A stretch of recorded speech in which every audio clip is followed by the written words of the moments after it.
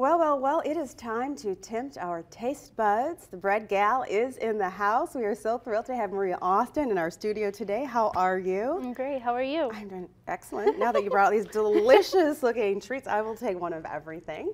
So, tell us a little bit about the Bread Gal. At one time, it was known as the Bread Guy. What's the story behind that?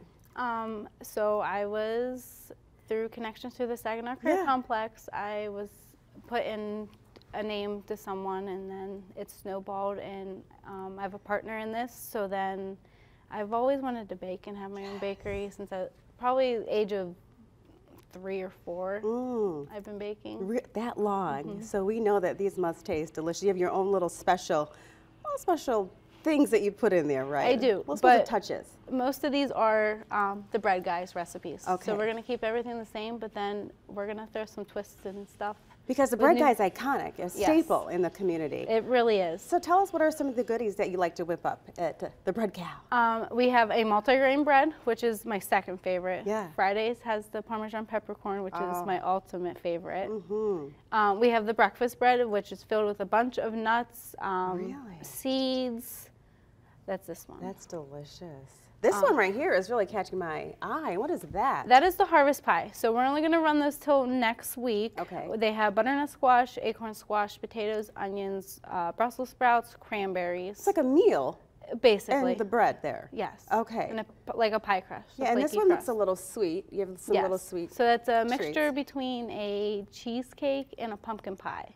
Oh, but they're mini. My mouth is like watering right now. Okay, so I love it. And you have what's this? Like, it looks like a scone almost. It is. It is. Okay. It's a blueberry lemon scone.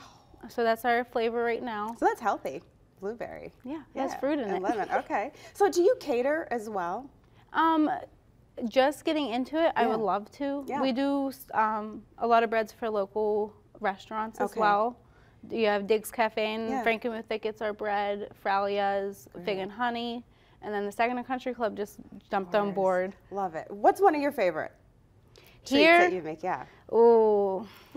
Like I said, one of each. I want to say my meringue cookies. Your meringue cookies? Yes, they're baked meringue. Look at this. That is delicious. And those actually have pumpkin spice in them, but through culinary school and such, I came up with my own recipe, and we have Mamma Mia's Melt-A-Ways, they're called. Mamma Mia's Melt-A-Way. Okay, so you know what I love the most is that you volunteer at Saginaw Career Complex. You mentor students in the art of baking, also train them to compete in competitions, and you guys have gotten a lot of state and national awards. Why do you think it's so important for you to give back and to share your talents with the youngsters?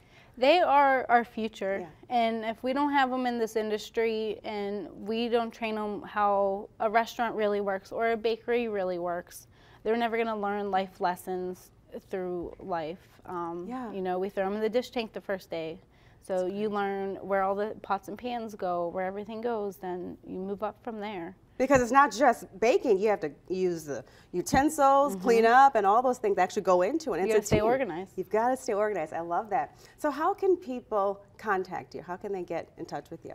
Mainly Facebook right now, and then the number has stayed the same, so they could call directly. We are in the works of a new website. Great.